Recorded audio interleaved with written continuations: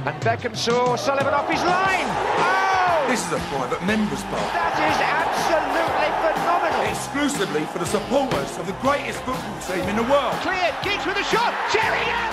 Manchester United. Beckham into Sheringham. And Solskjaer has won it! And welcome to the Biggie and Smalls podcast, your go-to source for all things Man United. Today we're joined by Samuel Luckhurst from the Manchester Evening News. Samuel, how are you doing this afternoon? I'm very well, thank you. How both of you? Thank you for having me on as well. Yeah, we're excited to have you on. I know I wanted to get into you about the debacle from last Saturday. I mean, it seems like it's a regular occurrence with United. What were some of your takeaways from the Burnley match? I think a friend described it quite well, a friend who sits by the tunnel at Old Trafford, when they said it was like watching United versus United, in that both teams were bad in similar yet different ways. And I think that there's that comparison between United and Burnley kind of highlights one of the big problems that they have. Burnley created plenty of chances, United created plenty of chances as well, but you expect that from United against a team that were promoted from the Championship only last year. And Burnley, of course, are a different team to when they were first. Sorry, not when they were first in the Premier League, but when they were certainly an established Premier League team under Sean Dyche. But still, to have that change in approach and style, which they've navigated quite impressively under Vincent Kompany, but to then go to Old Trafford and have more of the ball to outpass United at Old Trafford, and to have a near equal amount of good chances or clear-cut chances, that is another legitimate concern for United to have as they look ahead to the changes that they need to make to the squad, and possibly the managerial change that they may have to make as well in the summer. And really, we're not. I think those of us who watch United in the press box on a regular basis, it's very, very difficult to be surprised or shocked by what we see, irrespective of who the opposition are. And I go back to when we were in the press room at Wembley just before the semi-final against Coventry, and colleague Rich Fay said that there is no way they'll win these next three games. Those three games being against Coventry, Sheffield United and Burnley, and that's a Championship team and the two worst teams in the Premier League. And in the end, they only won one of those games, excluding penalty shootouts. So that's where United are really. And I suppose, given the season they've had, it's a little bit peculiar to glance at the Premier League table at full time after games, or certainly on Saturday when we had to look at the table after the draw, and to see that they're still sixth and just about ahead of Newcastle. Yeah, it's honestly, I actually read in one of your recent articles that, and even on your podcast, how you were comparing the team basically to a mid-level club. I mean, which is kind of embarrassing when you think of, a club like Man United.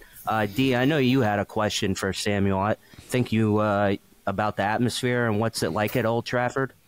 Yeah, Sam, how's it going? Yeah, you touched on it just then, that there might be a changing guard at United with a new manager possibly coming in, and I wanted to pick your brain to see what's the atmosphere around Old Trafford at the minute. Like, between, from what you're seeing, is it similar to a Louis van Gaal? He finished the season, got to an FA Cup final, won it against Crystal Palace, but then you had Mourinho go, caretaker manager, Solskjaer came in, caretaker manager. So it's like we're back into the Louis van Gaal era, if you will, where a manager came in, had a high reputation, had his philosophy that he was really stubborn to implement, and it just seems to be falling flat. So is this rinse and repeat from the Van Gaal season, or is this going to be, let's get a structure in for him, let's get Ashworth in, we've got Wilcox already in there, so like what's your opinion on it? Because you definitely are, you're the boots on the ground over there, you see the ins and outs of everything that's going on. I mean, the comparison with Van Gaal is completely valid, and I've thought it for 4 or 5 months that there have been some very eerie parallels between him and Ten Hag, and it happens to be a coincidence, I suppose, that they're both from the same country, but the way the season has, the sheer regression is quite stark. Van Gaal had a very good first season. Ten Hag had an even better first season. And I just don't think anybody really saw this coming. I don't think anybody expected United's form to fall off a cliff the way it has done. For them to have lost as many games as they have, they've barely gone a month without some kind of form of crisis or setback, or being in the news for some negative reason or whatever it may be. And I think United fans the match goers are quite principled in that they're very, very reluctant to outright turn on the manager. Now, they did with Van Gaal. I still vividly recall, I didn't go to the game in press, but I was there. I think I had a hospitality. I was invited by Adidas to go to it when they lost to Southampton in January 2016. And I remember vividly that he was specifically booed when he approached the tunnel. There might have been boos at full time because they lost 1-0 and then they subsided. And then there were definitely boos for him. And that was the fans, their patience snapping. And a minority did snap with Moyes, with the wrong one chosen out banner. Wrong one, Moyes out banner. And of course, you had that dreadful chosen one banner that someone thought it was a great idea to put up, which even he didn't like. And of course, Solskjaer on his last stand at Watford, when he went over to the away end, he was booed as well. So United fans have got it in them to cross that line. There is a straw that can break the camel's back, but they haven't. I wouldn't say I've heard them outright boo Ten Hag. There was booing at the weekend. There was definitely booing for his decision to take Mainu off, as there was when he took off Højlund against Brighton and City, I think it was, earlier in the season. Those 3 games are home games as well. And sometimes you look at the away following and you think that's the hardcore contingent, the most reliable gauge of fan sentiment. But sometimes it is more significant if it's the home support that are expressing disapproval for a decision. And on Saturday, tens of thousands did that. I think because there's an FA Cup final to come, and it's another huge FA Cup final, and it's the possibility of beating City, of trying to deny City a double even should they win the Premier League title. I don't think they want they don't want too toxic an atmosphere, and certainly with Van Gaal, it did get to the point where it was pretty obvious that he was going to see out the season. I think after they recovered against Midtjylland, when Rashford came in, made his debut, a few days later, he had an even better game against Arsenal, scoring twice on his league debut. I think from that moment on, it was pretty clear that Van Gaal was going to see out the season, but it also felt clear to me at the time, trying to recall the work I was doing, that Mourinho was going to come in at the end of the season. With Ten Hag, maybe 3 or 4 weeks ago, you'd have said his position was in the balance. I think it's teetering more towards him going now, just because the season has, in a strange way, it's spiralled. It's very rare that a manager reaches an FA Cup final and after getting through that semi-final, his reputation is damaged.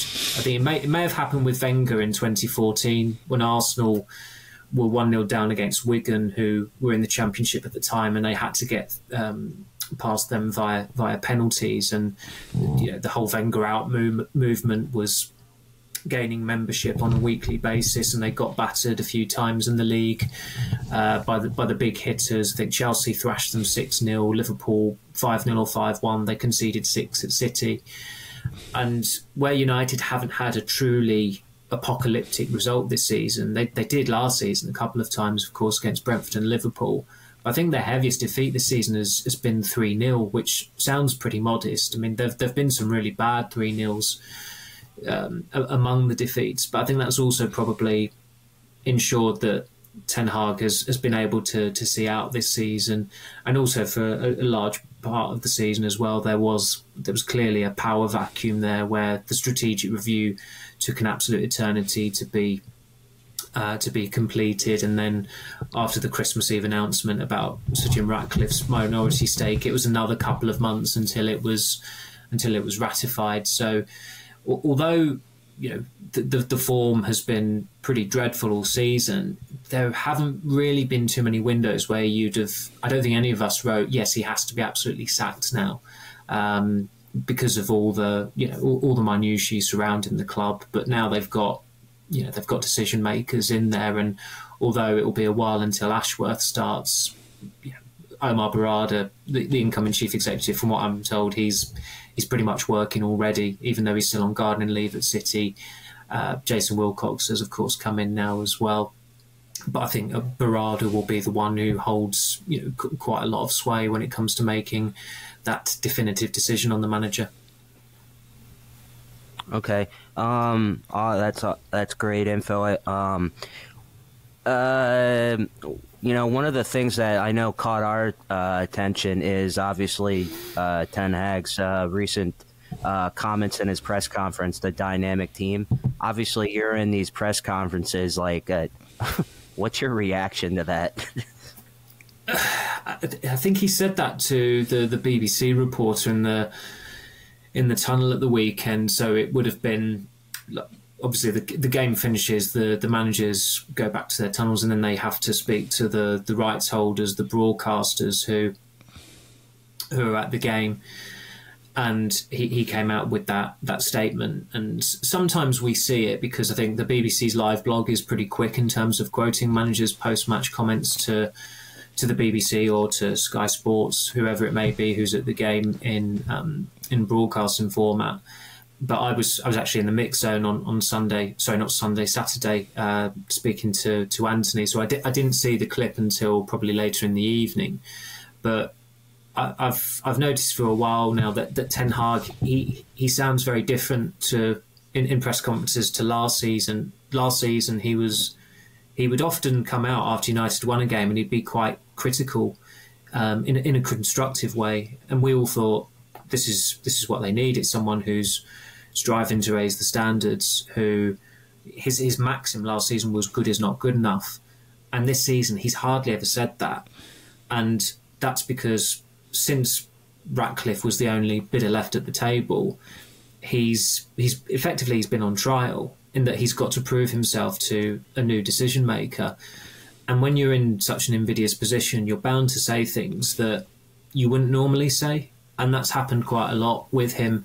In the first half of the season, he wasn't citing injuries as an excuse.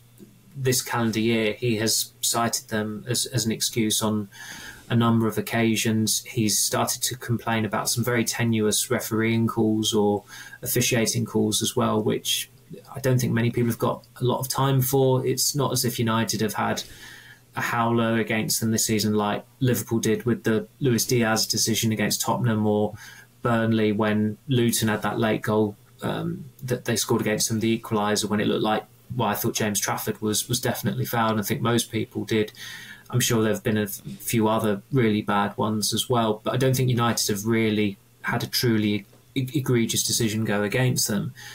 And when you're complaining about injuries, you're complaining about refereeing decisions, and you're calling a team, I mean, at the weekend, I think he referred to the young players in the team, or very young players in the team, and you look at the starting lineup at the weekend, Onana's 28, Dallow's 25, Wan-Bissaka 26, Maguire's 31, Casemiro 32, Fernandes is 29, Christian Eriksen is 32. There are three quite young players in that team, Mainu, Garnacho and Højlund, and clearly he's staking a lot in those players, and that's why he drew that comparison with the Ferguson team of 04-05, because you had Ronaldo, who was 19 going on 20, you had Rooney, who was a 19-year-old pretty much as well, and those players were going to spearhead the next great United side, and they absolutely did that. And I think Ten Hag is trying to draw that parallel to try and make his case that give me time.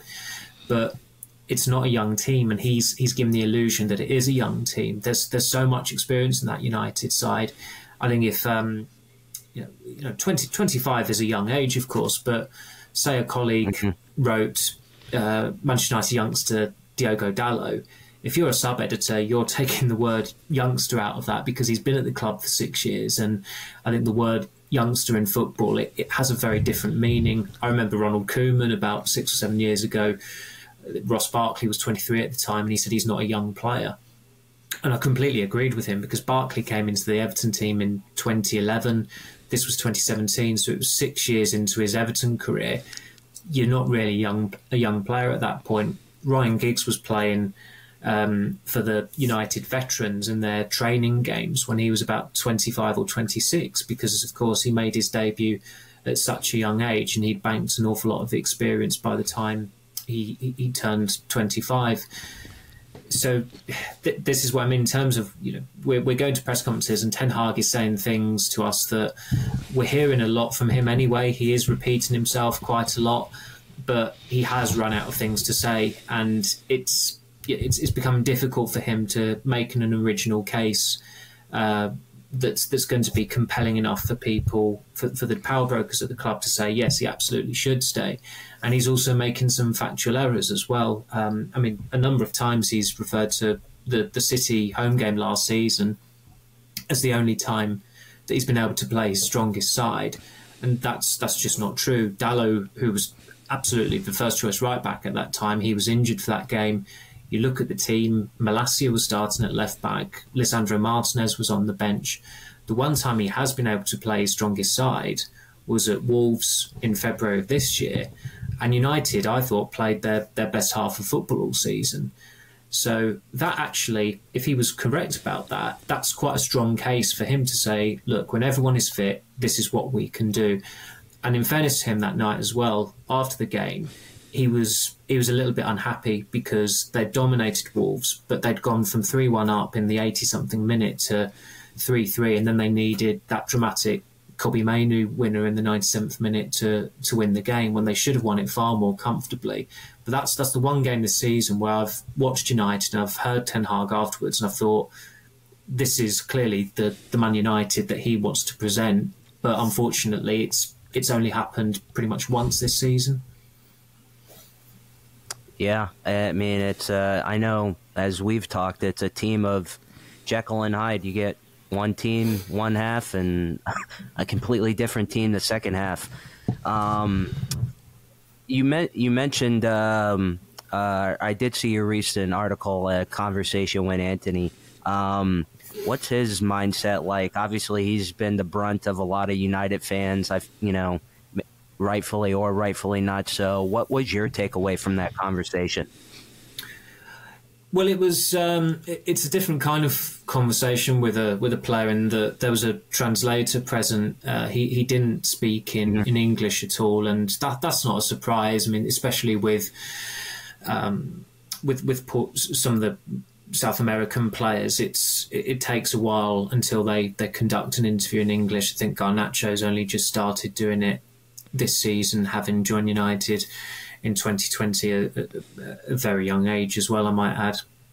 But it's difficult to get a rhythm there. Although it's a Q&A with the player, you're talking to a translator who then kind of sends on the message, and the player responds. But I think looking at the translation of it, his character, and I did write about this a little bit last season. It's not really been so much the case this season, but there are some impressive character traits about him, in that he's got a spiky side to him, in that he has got quite laudable self-belief.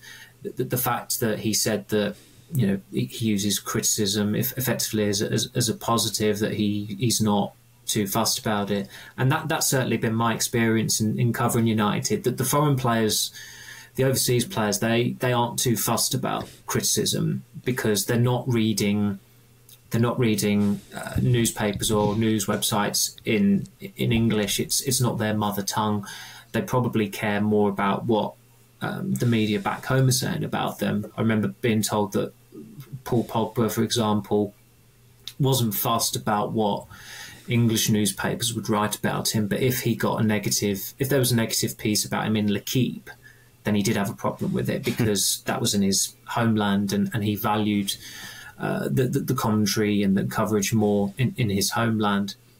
But from my experience, in terms of United players who've had an issue or taken umbrage with something that I've written or said, they've either been British players or an academy player. There was one academy player who is not British, and I found it quite borderline sad, really, and just how obsessive his team, and I thought that was a red flag immediately, that he had a team that were monitoring coverage regarding his performances, and it did get to the point where it got him quite down. I spoke to a couple of people close to him, and they provided some context around his performances.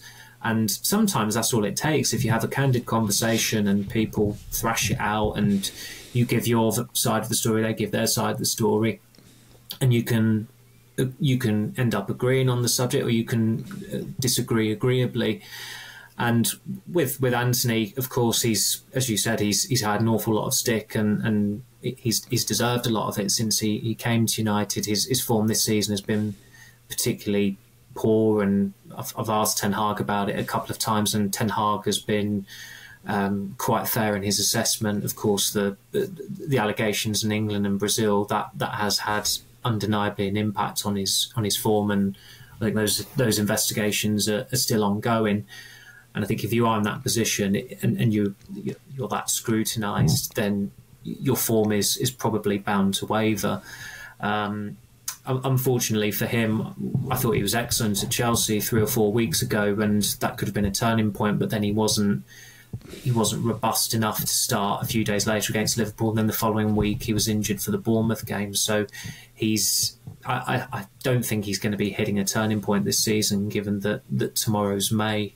He might be able to salvage his season with a big goal in the run-in, or if he scores the winner in the FA Cup final. But so far, I thought his first season was reasonably decent, and he was certainly a miss in the FA Cup final last year. But this season, there's not been a lot to write home about as far as Anthony's concerned.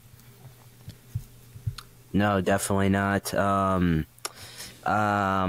One other thing that I saw that caught my attention, which is similar to a lot of the American sports, is the salary cap.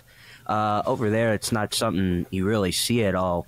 What's your perspective on that? Obviously, I see both sides of it. I see how, the bigger clubs, it could hamper them competing in Europe. But I think I might also like it just for parity in the league. What's your kind of take on that?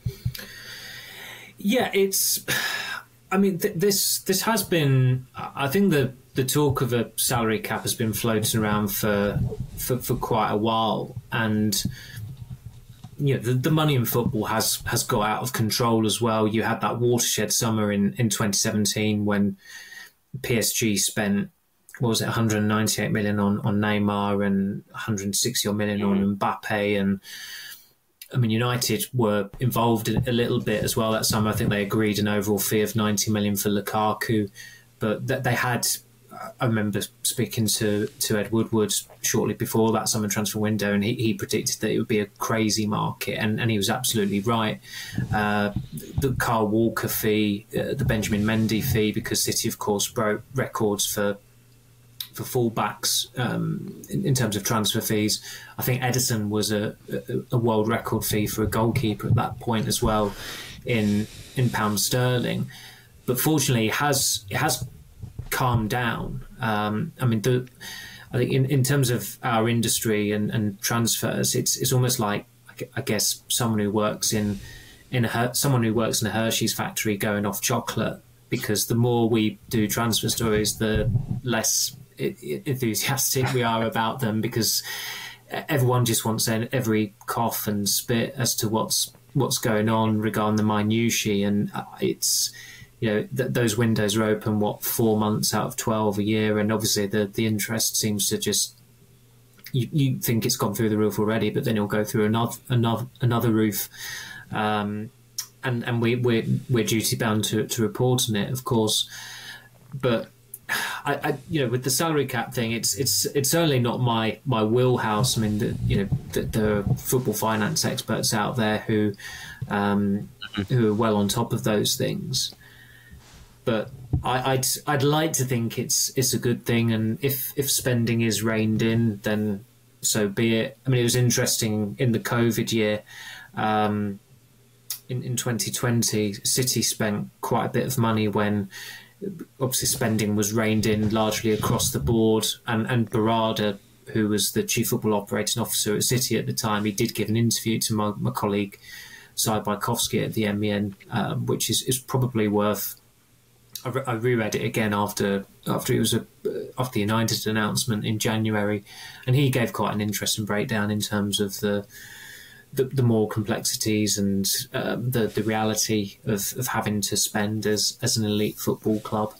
But looking at the January transfer window, hardly anyone spent anything, and that's because clubs have been spooked by the Everton and Forest points deductions. There's a young player at Rochdale who are they're a National League club in the fifth tier in England, a young player called George Nevitt, who looked certain to be sold in January. A very good young player. I think he's a youth international for Wales. Crystal Palace like the look of him. But after the announcements of Everton and Nottingham Forest and the points deductions that they faced, Palace was spooked by it and decided they weren't spending any money on any other players. They made a very good signing, in fact. The irony is that they actually signed, I think it's Adam Wharton from Blackburn in January, who looks a really, really good player for about £20 million. But even over, in the case of George Nevitt, what would have been a six-figure fee, I think, so relatively economical, they decided, no, we need to wait until the summer. So I think if it can somehow create a more competitive environment, then great. But I think clubs always tend to find loopholes or ways of getting around restrictions that some attempt to impose on them. City, of course, did it with the FFP, with UEFA 4 years ago, because that was time barred. Goodness knows when the Premier League will get around to properly addressing the 115 charges, but I think it's going. The money in football, it's always topical, but it also does seem to be changing quite a lot as well. Absolutely. Well, Dee, did you have anything else for Samuel before we signed off? No, I was actually just going to touch on some of the points you made about with Ten Hag in comparison from last season to this season, and in terms of the criticism of the team. And it's definitely, as a fan, you can definitely see it. Last year he was more critical of certain ways of the play, but this year it's almost like he's taking a step back because of, unfortunately, as fans we can see it, the player power is a big part of Man United. Unfortunately, it's got, you hear all the time, like you hear the rumours of Solskjaer said to some of his coaching staff, like Kieran McKenna and Michael Carrick, that these players are going to get me sacked. And Mourinho and Pogba had a fallout. We all know what happened to Mourinho. So it seems that, I think at first he wanted to come in with that authoritarian mindset, and it wasn't working for him. So he thought, okay, let me take a step back. And you rightly said, with he's blaming injuries. There's a lot of teams have injuries, but I think one of the things he might be trying to do, and I don't think he's an expert at, because I remember growing up watching Ferguson, he was amazing at it. Like a player could have an absolute nightmare of a match, but instead of talking about the player having a nightmare match, he would turn his attention to like the referee or the pitch conditions, or even he would blame anything just to keep the pressure off of the players. And I think Ten Hag's trying to do that, but unfortunately, we've sort of been through the windmill already of all the ins and outs of the last decade or so. So I do believe, and I think it's coming to a point where I know that he's decided to not take certain questions from certain journalists now as a result of it, and I don't know if that's to protect himself or to protect the players. But you've got Garnacho come out with his the social media, which Keith and I, we talked about it in the previous podcast, but some of these players, we don't even know if they even manage their own social media. It could be their cousins, it could be their brothers, you just never know. I know he dealt with it internally, but the Jadon Sancho cloud is still over him, and I know that was discussed. And then just honestly, lastly, I know there's a lot of fans when we talk about if Ten Hag was to go this summer, and it's a big transition summer. I don't think people realised how much Ferguson was. Everyone knew how much Ferguson was, but I don't think a lot of people realised how much David Gill really was a huge part of the success in terms of transfer strategies and making sure the right philosophy of players came and so forth. So this year, you hear a lot of names getting thrown out. I've seen Peter Schmeichel came out and said Thomas Tuchel as one. I know Alan Shearer came out after the FA Cup semi-final against Coventry and said Ratcliffe's made his mind up. The man, no, Ten Hag's already gone. He's just going to probably say, no, there's no point in bringing a manager in for 3 or 4 weeks and then try to get, and then all of a sudden change them all over again.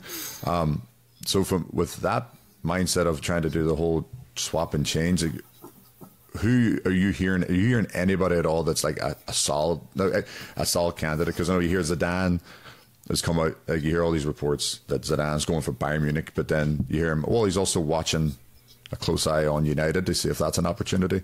Because Keith and I have talked about it before. Zidane will walk into any changing room and just have that aura that players just.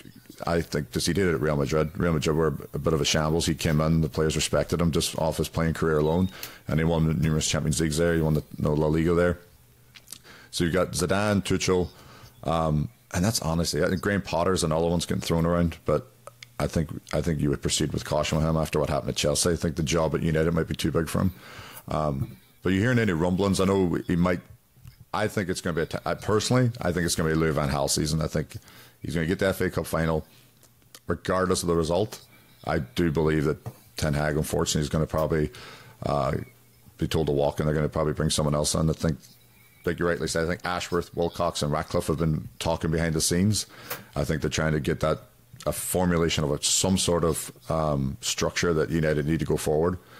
But from what you're hearing, what are you seeing? And hearing amongst your colleagues, because I know that there's so many names getting thrown. United's a global team, so there's going to be names thrown from every which direction. There'll be a lot of managers who would absolutely encourage speculation or links with their name to the club. With Zidane, a colleague summed up, I thought, quite well his position at Real Madrid, in that they said it was almost like he was the babysitter, because they had Benitez in, who was always going to be an unpopular appointment. Zidane had been a player quite recently and was current enough in those players' minds that he immediately commanded respect, even though he hadn't really been a coach. I know he coached the B team, but he hadn't coached at proper first team level. And he also inherited an absolutely incredible bunch of players where you had the best of the best in almost every position. And fair dues to have won the European Cup 3 seasons on the trot. He had to keep them motivated. But it also did feel like he could just leave them to their own devices, because they had Casemiro, Modric, Kroos. They had the greatest goal scorer in the game's history up top. They had Benzema, they had Ramos, Varane. Keylor Navas was a very good goalkeeper for them during this period. Gareth Bale doing what he did in the final in Kiev as well. I think if Zidane was that serious an option for United, they wouldn't have gone with Ralf Rangnick as an interim in 2021. And I know the decision makers have changed, but I remember writing at the time, and it was before the beginning of the end under Solskjaer really started, but some fans were starting to get impatient, and Conte was available, Zidane was available. I wrote a piece essentially saying why there's no way United will go near these two, and they didn't. I mean, Conte was well up for it, but United didn't fancy him, and I fully understand why they didn't go in that direction. With Tuchel, I think he is a bit of a kindred spirit with Conte, in that he is truculent, he is confrontational, he does bicker occasionally with personnel in the media. I've seen this season him, giving some pundits short shrift after a game where Bayern Munich won. But I thought it was quite telling when I've been in a couple of these press conferences this season by virtue of United playing Bayern, but he was very, very respectful towards United when Bayern beat them in December, and this was at the pre-match press conference, and he even mentioned Fergie time, he mentioned the final in '99, and at that point I thought this is someone who is reading the room and can see the wood for the trees, and probably senses he won't be at Bayern Munich next season. And then, of course, it was announced that he won't be at Bayern Munich next season. And what league is his coaching style suited to outside Germany? It's England. What English club would he logically go to? It would be United. So he has to be. I think he has to be considered. Would he be long term? I have my doubts, but very few managers would be long term in this day and age. Gallingly for United, two of the best examples of that are just down the road at City and down the other side of the road at Liverpool with Klopp and Guardiola, who are coaches that I'm still convinced that if they really wanted them, if they had a proper structure or proper direction in place, and they weren't quite as antiquated in their thinking, that they could have got one of them or both of them at whichever time it suited them. But look, Ineos have certainly assessed potential replacements. I suspect that if they do decide to change manager, the appointment, it won't be there won't be universal approval for that manager from United supporters, just because there is not a real clear and obvious candidate to come in and replace Ten Hag. That's another reason why he's been allowed to see out the season. I did a piece, I think last month or however many weeks ago it was, that in terms of Manchester United managerial changes, even going back as far as when Sir Matt Busby first retired in 1969, they always had their ducks lined up, or there was always an obvious candidate. And even in the event of, I think when they sacked Dave Sexton in 1981, they looked at, I think it was Laurie McMenemy, Ron Saunders, Bobby Robson, couldn't get any of them, so they went for their fourth choice in Ron Atkinson.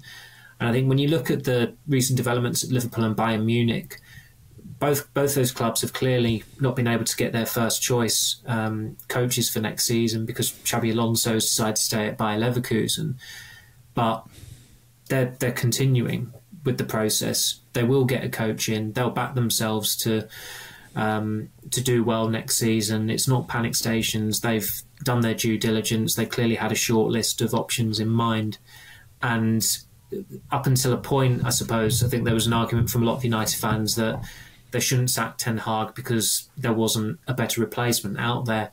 But I think the way their form has deteriorated since the season resumed after the March internationals, that excuse that argument, it just doesn't stack up anymore. United have won 2 of their last 9 league games. That says it all in itself. And unfortunately for them, their league season has been a bit of a write-off for a few weeks, but at least the supporters do have an FA Cup final to look forward to. Yeah. Absolutely. Well, I agree with that. Yeah, the Tuchel thing reminds me a lot of, I don't know if you remember when Real Madrid knocked Man United out with the nanny sending off, Ronaldo scoring, and after the match, Mourinho was so almost enamored by United, saying the better team the best team lost. And you could tell that was almost his interview or so-called that's him trying his best to put his name, because I think him and Ferguson had a great relationship off the pitch, and I do believe I think he may have gotten a little bit of insight that Ferguson was leaving. That was his last season. I think that was his best way of trying to put his best name forward, but obviously it didn't. No, Moyes was already a candidate there, but it was definitely it was first, as soon as I heard Tuchel doing the same thing, it was very, very eerily similar between the two of them. It was almost they were both enamored with the situation. They were trying to just put their name in the hat.